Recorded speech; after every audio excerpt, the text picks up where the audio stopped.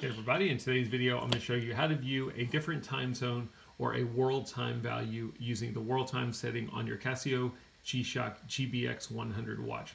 Caveat with this is you have to be in your regular timekeeping mode. So you can see right now I'm in my sun and moon mode.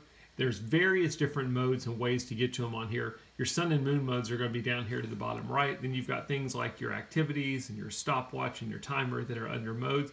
If you press the display button, it's top left button, that's going to be your regular time modes. So you'll notice if I have it here, if I press it once, it takes me to my steps.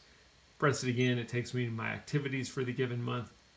Press it another time, you're going to get eventually to a screen that looks like this. This is your world time mode, and this would be where you can view additional time zone information. If you look at the bottom of this page, that's going to be my home city time and date. So it's 1:38 p.m. I'm in 12-hour format, November 27th. Up top is going to be my world time value. So it's 9:38 p.m. in Athens, Greece. Again, November 27th is the date up there. It's pretty simple. That's how you view it. If you want to change the given value, you've got a couple different options. You could go onto the G-Shock Move app. You could change it there, sync the information over to your watch, or you can press and hold the display button. That will take you into the settings of the watch. You can use the up or down button. We're going to simply go down to world time. You're going to press the top right button, which is your start button, to go into your world time. You're going to see two different options in here. City would be where you can change your city code. Mine was set to Athens.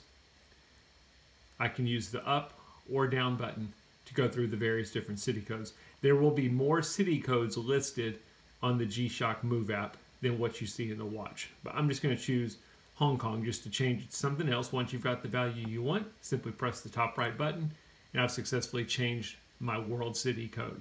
The other thing I could change is I could go to DST, and I can choose whether to have it auto, off, again for that world city location, or on. So you can set your DST value under that world city settings.